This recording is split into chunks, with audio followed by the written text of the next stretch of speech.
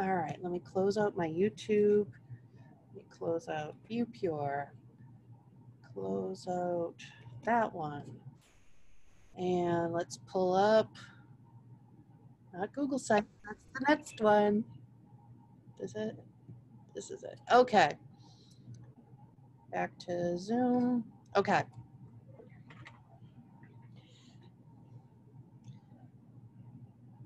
Screen share. All right, so if you're here now, sorry, it's 11:04. You are here to learn about Screencastify or to refresh your memory or to see it in a new light because it maybe matters more. If anyone has suggestions or ideas along the way, I know that there are many of you that have been using it. So this is not everything Susie knows. If you guys have anything to share, then please do, because I think that that's awesome that I'm not the only one sharing. So we are going over Screencastify, which is a tool that allows you to record your screen, which shows the movements on your screen, or it allows you to record your face, or you can do both at the same time. So we will go through some of that. And for me, using Screencastify as a student or as a teacher is an incredible way to make thinking visible. And when you're able to see and hear what a student is thinking, it's incredibly powerful as a teacher because that enables you to reach their needs a lot easier. And so teaching students how to use Screencastify, because even students have this tool all the way down to the little ones, I think will be a huge part of what you'll need to do during this during this future, no matter how long it lasts, because I think that making thinking visible isn't something that will ever go away. The biggest proponent of the whole idea, who's done the most research, is John Hattie. I have a wicked edu-crush on John Hattie. I think that he's incredibly smart, and he's been doing a lot of work actually with his research when it comes to remote or hybrid or personalized learning during this pandemic. So it's not like he's just rested on his laurels and said, yeah, I'm awesome. He's like, now let's figure out how what I know can help during these crazy times. So I'm going to share a John Hattie video. I believe it's a little longer than my less than 4-minute limit, but it's John Hattie. So, oh, wait a minute. I'm not going to do the whole thing. When you see 1640 show up at the bottom, don't panic. I'm going to stop it. I just have to remember where. I should have done the time thing.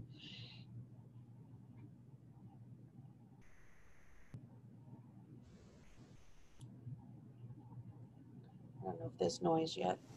There it is. Given what you often hear in the media from politicians and often from many parents, it can't be that bad out there in classroom land. Certainly if I ask you to think about the teachers that had a positive, profound effect on you, can you think of them? For me, it was Mr. Tomlinson, it was Mr. O'Neill, it was Rod MacDonald. And if you actually look at what those people, what the attributes of those teachers were, it's often because they had a passion that they wanted you to share about what they loved the most. Or sometimes it was because they saw something in you that you didn't see in yourself. Folks, the fact that you can think of some of those teachers, there is expertise out there in our business. There is a lot of that kind of expertise that's going out. But at the moment, our politicians, our voters are saying, we have a problem. We have to fix those teachers. We have to come up with teacher-proof ways so kids can learn. We have to find ways in which we can use carrots and sticks and performance pay and all these kind of things. Well, in one sense, the focus on teachers is right. Certainly the work I've been doing, many others, is that the biggest source of variance in our business that we have control over are the teachers.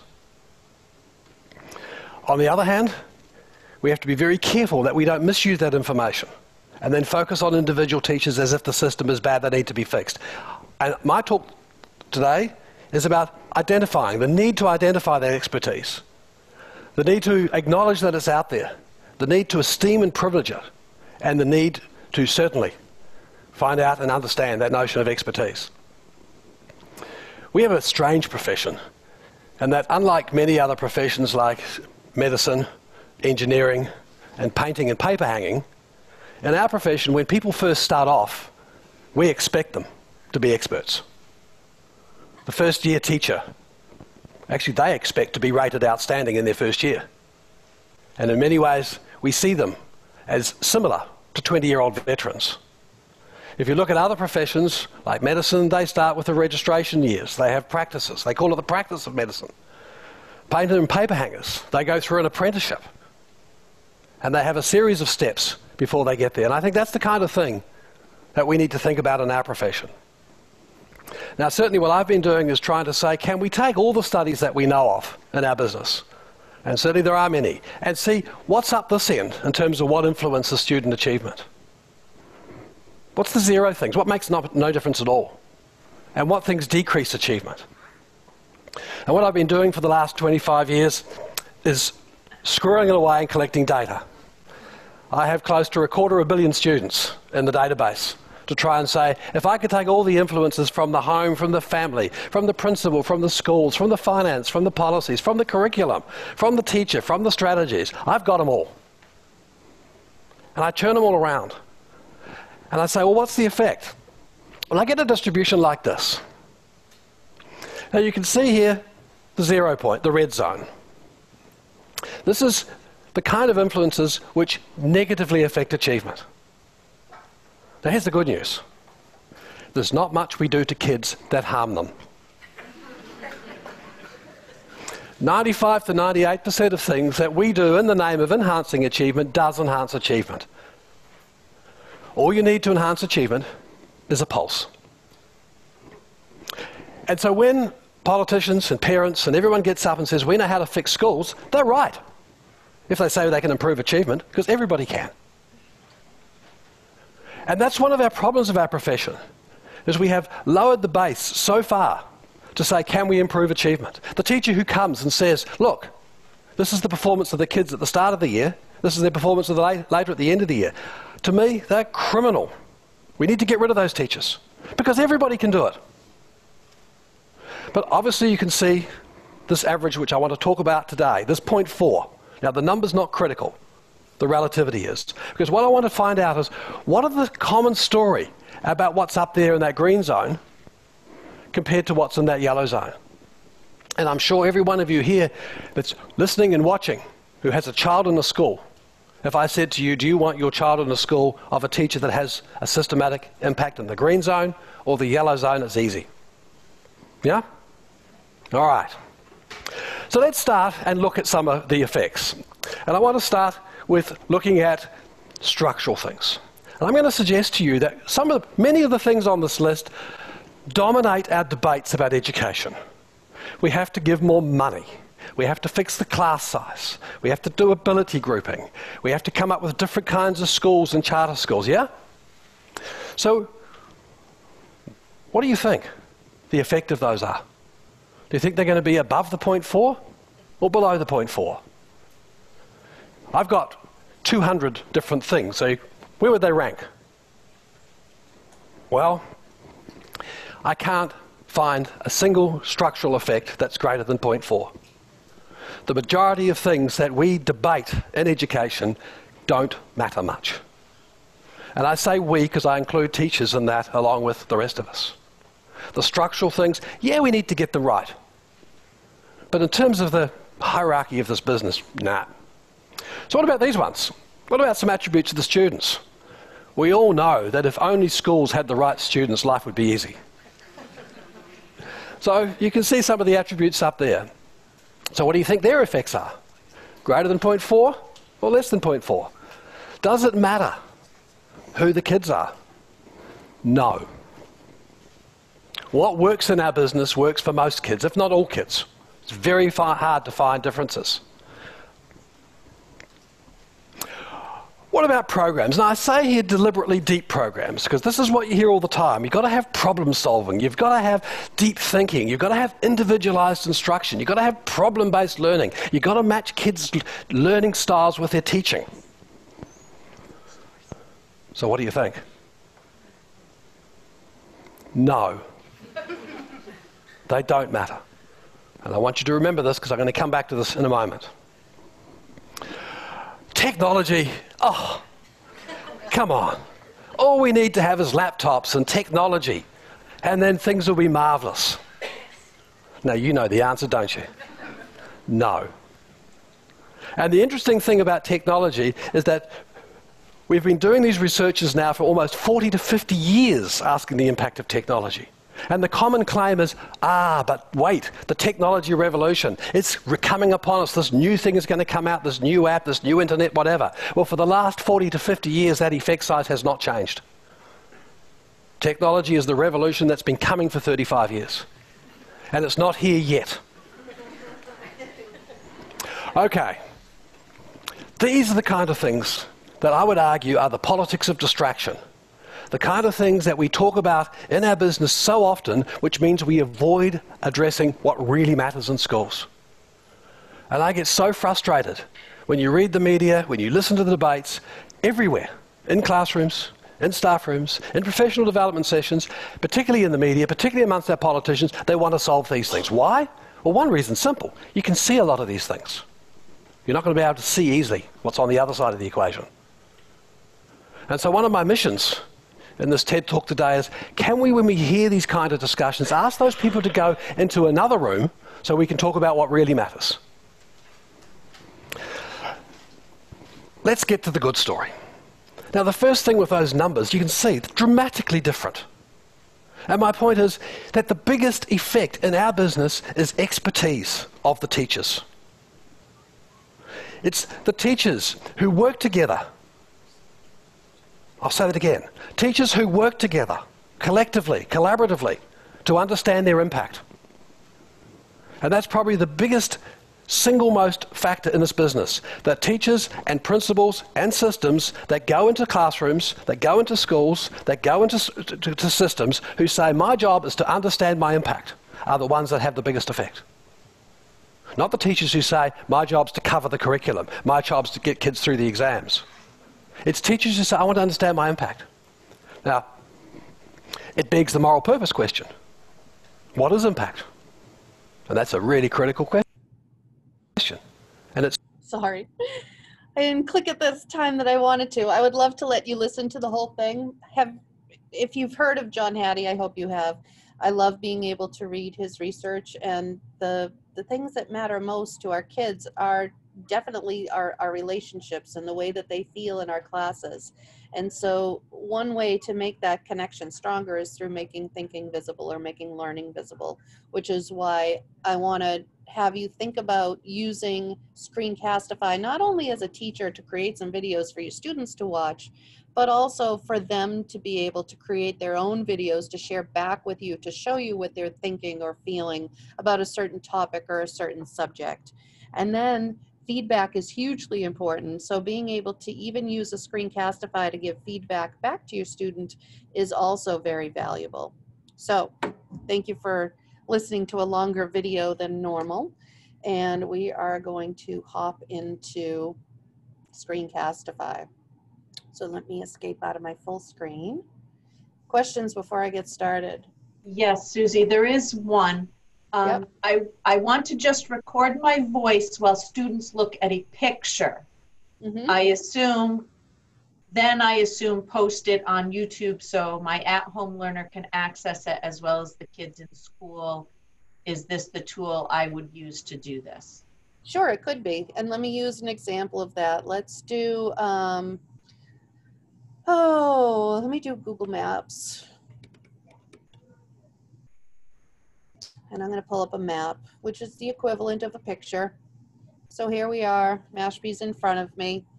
And right now you can't see my face, but you can hear my voice. So if I wanted to have a discussion about them, it could be a historical map, it could be a political map, it could be a environmental map, it could be a picture of a horse, it could be whatever it is that you want to have in front of the screen. It could be your Google slide presentation, whatever it is that you want to be able to record on top of what the student is going to look at. You want to have that up and ready to go before you start your Screencastify. So Screencastify is an extension that's installed on Google Chrome. We pay for it as a district so that now you have more space to save or to be able to upload your finished recordings. And it works on Chrome on any device. I had some people say they didn't have a Chromebook, and so they didn't know what to use on their regular device. Like right now I'm on a Mac. I could be on Chrome on a PC.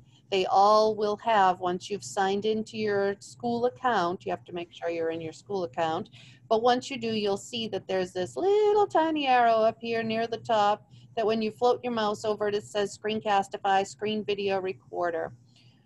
When you first use it, oh good, I'm glad that some of this is coming up right now because I haven't used it in quite a while. You have to set it up for the first time, and it feels like you're clicking on endless buttons to get it up and running on your device for the first time. But it's something that you have to do. So let's see, I want to make sure that my microphone access is working. So I'm giving the permission to do it. If your students are having trouble, they might have clicked block at this step instead of allow. You want to make sure you click allow, otherwise you can't record anything. And now I have to go back because it opened up a new tab. I'm going to close that tab. I'm going to go back to my Google Maps. I'm going to go back and click on the arrow again. So now I know that the microphone is okay. I'm going to embed the webcam too. And it's going to have me select which one that is. And it should put my face up here in a minute. And then I can decide if I want to enable the drawing tools, which is another way to be able to annotate over it. I'll click allow. Now I'm going back up to that arrow again. Oh, now I have my toolbar in the way, so I've got to move that. Move it. There we go. Click it again. Okay. So that's what I meant by it feels like you have to click on it and off it and on it and off it. I could do that I wanted to record a browser tab. If I do that, then it literally is only going to record this map. That's the tab that's open on my browser. So if during this recording, I decide to click on a link, maybe it's something on the map, or if I decide that I want to show them something else, then it won't record it if it opens in another tab. It will only record on this tab. If I want the ability to jump around from tab to tab or even program to program, then I would choose desktop. And that's why that comes up as your first option anyway. So now it would allow me to jump from tab to tab or program to program. Or I can decide that I want it only to do my webcam, which would only show me, not the screen at all. And there might be times that you want to do that. It's just a tool that you're able to use to record your face. So whether you're standing in front of it, in front of your device, or you're sitting in front of it, it would do just your face. So I'm going to do desktop, but I've embedded my webcam. It's not required. I like to do it just because it reminds me that I'm talking to humans, and hopefully it reminds the humans that it was a human that did this. So I'm going to hit record, and it should count me down. So there's my face. I don't like it at the bottom because I keep looking down at it. So I'm going to move it to the top, probably towards the middle. And so there. So if you put your little face in the middle instead of, like, if I keep it at the bottom. Susie, I'm sorry to interrupt. We're not seeing your box right now, like what you're showing us in Screencastify. We see the map, but only the Zoom face bar. Okay, so you, oops. Now it's counting you in. I think it did it now. All right, so now can you see my face at the top? Yes, it's there now. Okay, so it must have just been that one setting that it wasn't showing you where you're able to hit the start button, basically, was the only thing that was on the screen, and it's probably why it didn't show you my face. But your face, you can move around. If you move it to the bottom of your screen and you ever look at yourself, then that's what you're going to look like. You're going to be looking down. So I advise that you keep your little picture if you're going to use it in any of your things. I'm having a hard time moving it. There it goes. I'd keep it up near your camera so that at least it looks like you're talking to students that are in front of you. So I'm recording right now. Actually, I'm not making anything that's worth watching again. There's a couple of different tools that are down here at the left-hand corner, and I'm going to move that up too if I can, because, come on, it should move up. I keep bumping into my apps at the bottom, but you have a pause button, which comes in handy. I have a horrible habit of hitting stop if someone walks in the room, but if I hit pause, I can pick right up where I left off and I don't have to start all over again. There's the mouse pointer, which I can use like a normal mouse to be able to show you stuff on the screen. Or if I want to be able to turn that into like a focus mouse so I can show you with a little bit more specificity. Oh, that's a big word for a girl who had a stroke. Or you could hide the cursor when it's not moving. So if I don't move, then it should hide the cursor. You see the little black arrow disappear. Or I can have it, oops, highlight the clicks. So when I click on things, it should, you can see the little dot shows up when I click on stuff. Although it's putting little spots on the map right now. Let's see, the next one over is your pen. So you can choose from your rainbow of colors. I'll go with Mashpee blue. And then you can draw on whatever it is that you're doing. If you need to point to something that's important, if you need to, you know, show something that they're going to start here and then they're going to make their way over to this activity, whatever it is, you can draw on the screen. And then you also have the eraser, which allows you to erase things. And then you could embed your webcam, which I don't have one. But if I did, like right now I have the cam on my Mac, but if I also had a webcam connected, I could click this and it would switch to the other one if you have them both connected to the same device. And then I could hide, go ahead. Oh, I was just going to interrupt with a quick question to make sure that's the same thing. It says if you have a separate camera or Elmo, can either of those be used to record your session? Yeah, they should work. Yep. So that's what you were just. Yes. And when I was setting up my recording, because it's still recording now, it did ask me which camera I wanted to use. I only have one which said FaceTime camera, so that's what I chose. But if I had another camera attached to this device, it would give me a choice of 2 cameras. Good question. And then I could hide the tools. I don't like to do that because then I have a hard time finding them. And right now, the fact that I'm making a recording isn't really a big deal because I'm not trying to make a recording. But if I mess up, I want to be able to get to my tools easier. I can wipe my screen clear, so that gets rid of all of my doodles. And then the way to actually stop recording, if I remember right, it's all the way up here in your Screencastify. I'm gonna move my face. See the little Screencastify thing? If you're near the top of the screen, it is the stop button. When you click on that, come on, there you go. Then you're allowed to stop it. That takes a long time for me. Like I've recorded for 4 minutes already. Already I'm a video that is too long. What I would normally do is I would hit pause. So now I'm not recording at all. And then I would go up and I would hit stop. So I'm not at the end of my video going, oh, here's the stop button, because that's what I usually do, and then cut it off at the end. But you're able to then hit the stop button up here and it will open up a new window. So what it's doing automatically is saving it to my Google Drive, because that's where it stores them in a special folder called Screencastify. So after recording, your video will always open here, the video page. On this page, you can quickly polish your videos and share them with your audience. I'm going to do show me around because the editing is something that we pay more for. That's part of this pro account. So you can trim your video so that it's not as long. You can cut unnecessary footage, like at the end, if I was all weird at the end, I could get rid of that. So I could take and drag these ends in, these little balls will bring it in, and it will change the size of your video. You can also give it a title, which I often forgot to do when I use Screencastify. So being able to title it now is a good idea. So it makes it easier to stay organized and find it later. You can also grab the link now, because just like YouTube, it's already creating the link. The video is not quite in there and not quite processed, but you already have that shareable link if you want to grab it now to be able to paste it into whatever, Classroom or what have you. Then you can also share your video directly to Classroom, or you could publish it to YouTube or get an embed code, or there's more options there too. I'll click on them in a minute. To take a second to talk about the difference between keeping it in Google Drive and putting it on YouTube. Essentially, there's really no different, except for your drive will run out of space after some given time.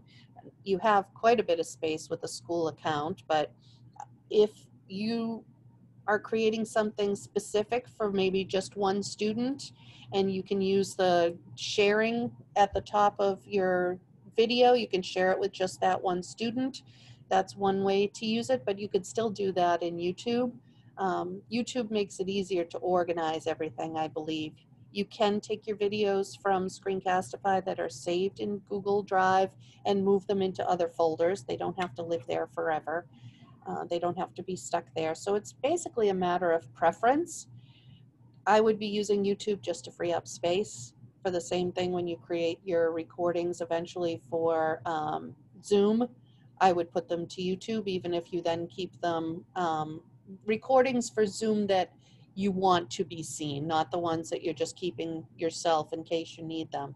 But if you want them to be seen by others, I wouldn't keep them in Zoom, just like I take them out every day and I put them up onto YouTube. So there's no right way or wrong way when you decide if it's going to be YouTube or Drive, but just so you have an idea. I don't know if you can download it on a Chromebook, but if you're on another device, you'll have that option. Or you can have some other exports. You can export just the audio.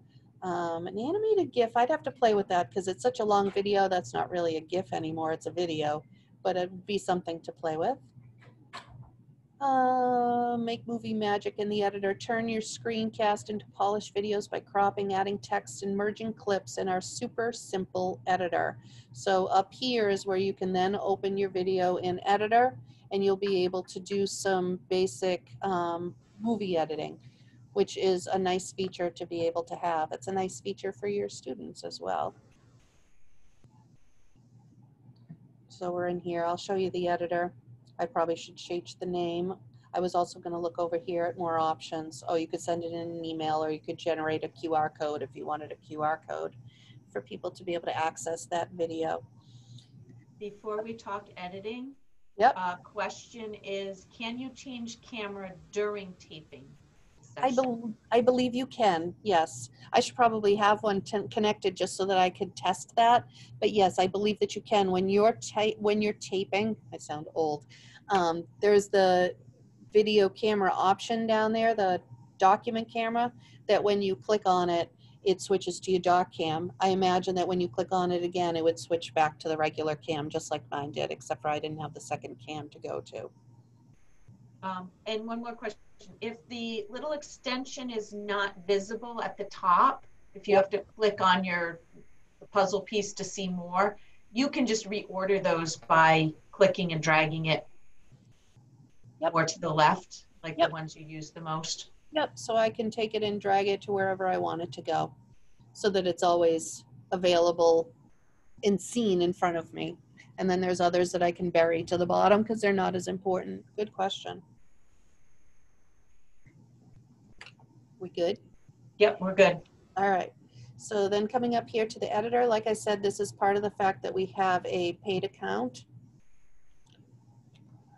So it's going to bring me and my video into the editor. Hopefully it's not going to be too slow.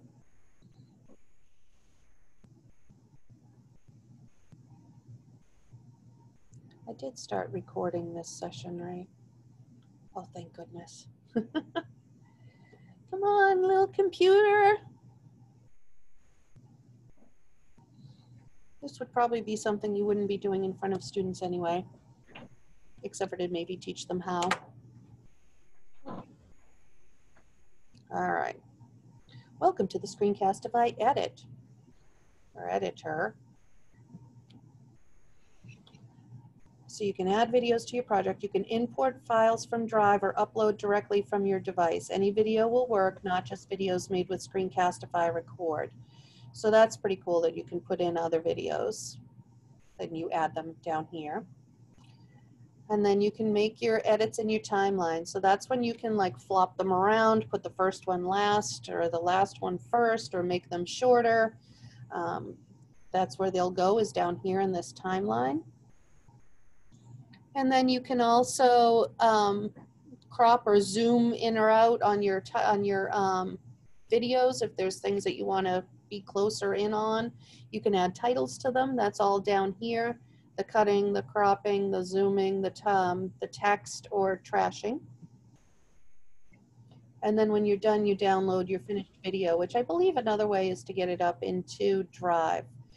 Yep, you can put it directly to your computer or up to Drive. And then once it gets, that's done, then you can put it to YouTube if you want to.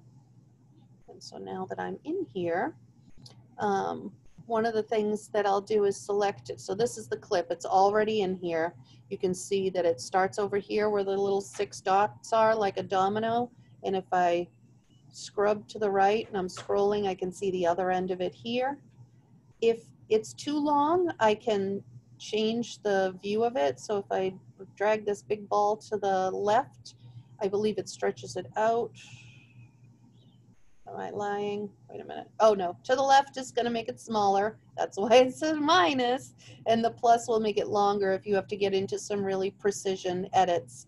That sometimes is why you want to look at it more closely. But for the purposes of this, I'm going to keep it all the way to the left. So this is what's called the scrubber bar. And that's what is currently playing. If I hit my space, like you're going to be looking down. So I advise, oh, am I loud? When you hit the space bar, it will start to play wherever it is. But let's say that there was something that I wanted to be able to crop out. Let's say it's somewhere at the end here. That takes a long time, like that. I'm going to click on the little scissors. Oops, did I just lose my selection? I did. Click on my scissors. And what it does is it crops it between the scrubber bar to the end and the scrubber bar to the beginning. So if I needed to take out a whole section, I could first click on it, make sure my scrubber bar is where I want it to go. It has to be yellow and in the right spot. There we go. Let's say that's the perfect spot. I would then hit the scissors and it breaks it apart. So let's say that middle section was, you know, I don't know, a fire drill or an interruption. Now that I have that middle section selected, I can delete it. So now my video, if I hit my space bar or hit play, I'll be able to get to my tools easier. I can wipe my screen clear, so that gets rid of all of my doodles to stop it. And you see it goes right to the next clip. So obviously I'm cutting and pasting and getting rid of stuff in the wrong spots, but if you had a video that you actually were trying to work with, that's what you'd be doing. We'll select this one here, and then you have the crop. So if I needed to make it smaller, I believe that I'd be able to drag in on the sides. Crop the clip, Susie. Why is it not moving? Oh, draw a rectangle to crop the clip. That's why it's not doing it that way. So let's say we really want to just look at the fairgrounds in that last one, and I click done. There we go. Well, that's going to be spam on my telephone. So now when I hit my scrubber bar, did I hit done? I did hit done. It's not doing anything.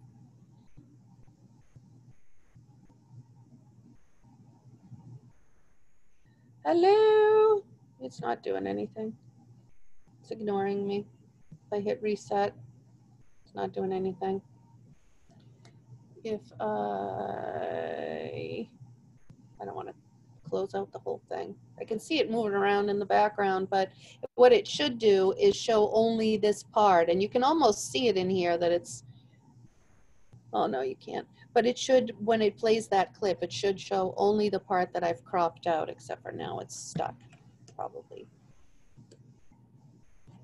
I don't want to export it if I hit the undo. I'll try, oops, wait a minute. It just, oh no, it just undid my delete. So that won't work.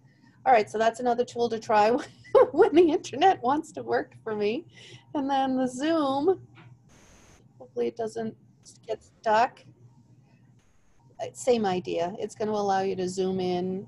You can decide what it is that you want it to be able to show. You can play with that, and then you're able to save it, add that clip. And then it should, oh no, that's to add another clip. Sorry, I'm clicking on the wrong stuff. You can tell that it took a long time. Just sent me off on the wrong direction, and now I'm all flustered. Let me try this one more time. That, and done. There we go. Phew! So now when I get to the end, it gets rid of all of my doodles to stop it. So that's cool.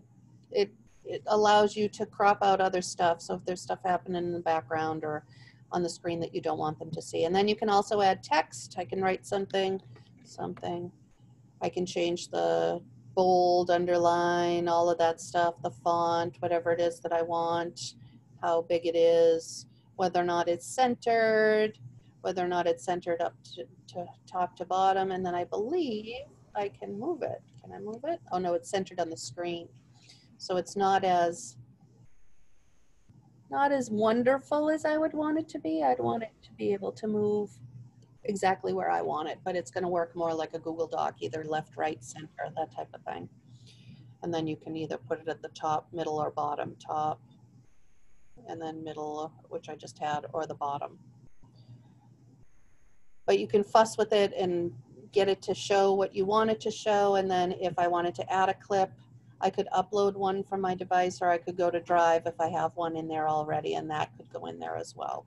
And then when I'm all done with this beautiful project, I can hit export, and then I can export it to Google Drive. If I do it as an MP4, it will try and save it to your hard drive. If you're on a Chromebook, I don't know if it will let you or not. So awesome. Because of the space on it. So then you just put it up to Drive. So now it has made, it's already giving me a link, but it still has to be processed. Susie, so, we have, right. Well, it's processing. Karen Assad, looking at the Chrome extension list on the desktop, I don't have Screencastify. I've tried to search for it so I can download it, but it's not showing up. Any suggestions? All right, I will look for it when we get offline so that I know that you have it.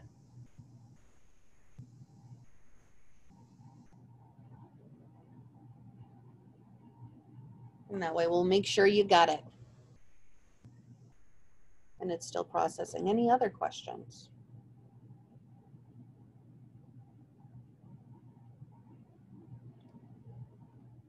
Teaching your students how to use this, I think, is hugely important. If it's something that you need help with once the school year gets rolling and you have some semblance of normalcy, if you want to have me come in as a guest teacher into Zoom or into the classroom or both, whatever works, I could create a tutorial that you could put up, or I can come in and teach your students live in some way. Then I can show them how to use it. And don't count yourself out. If you are in the elementary schools, you'd be surprised at what kids are able to do. It takes a few tries for them to get the hang of it. But if the first few are not anything that's hugely important, that you're like, oh, we lost those, then it takes the pressure off too. So it might be good for like introductions or my favorite pet or whatever it is that, you know, I don't want to say it doesn't matter, but it would build community and allow them to practice a tool. You'll be surprised at what your little ones can do, and you'll be amazed at what your older ones can do. All right, so finally it's done. I could go to view it, and I believe it's going to bring me to Drive. Oh, no, it's bringing me. Anne-Marie Finn Go ahead. is, I'm using a different device. It says it is not waitlisted to add to my computer. So another issue with finding the extension, I guess. Anne-Marie, if you'll do me a favor and send me an email and tell me what type of device you're on, and you're in Chrome, right? But that might help me to troubleshoot it, which I can do after this session too. Susie, to go back to Mrs. York's question about wanting to show a picture but not her face, I believe when your camera's on, you can close out the little picture of you. All right. When you start So to now can you record. see my face? Yes. Yes. I didn't mean, that was me on the recording saying that. I want to close this out. So yes, when I am in the very beginning of creating a video, let me go back. Here I am on a Google map again, and I go up to Screencastify. Can you guys see that little box that just popped up at the top? Yes. All right, so you would shut off the embed webcam. Try and say that 10 times fast.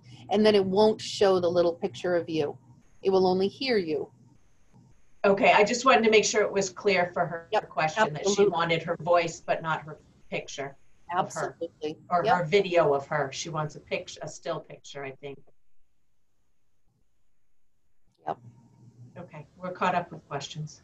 Okay, good. So it's quarter of.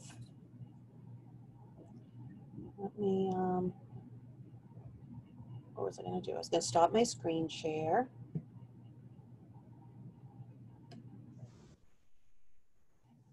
All right. Any other questions?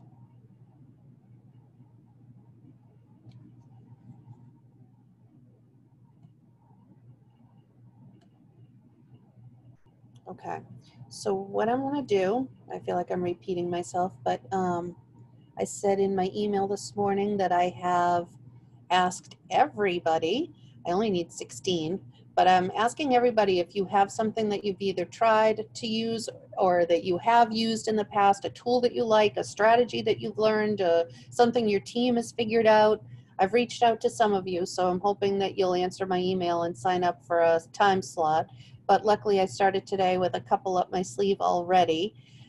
So I'm going to share, and I'm looking to see if that person is in here. Nope. I'm going to share another one that I have that was shared with me so that we can kind of fill these 10 minutes that are in between the hour with, basically I'm calling them like 10-minute, what did I call them? 10-minute, I already forgot the name I gave it, but kind of like commercials for different things. And so you're not required, obviously, to stay for it because I will record them separately and still upload them, but they'll be quicker bites that you'll be able to learn about a new tool from your peers. And it's nice for you guys to learn from someone other than me. So any last questions about Screencastify? It just takes practice and feeling more comfortable as you go along. Nothing in the chat right now. All right. So let's see. I'm going to stop recording.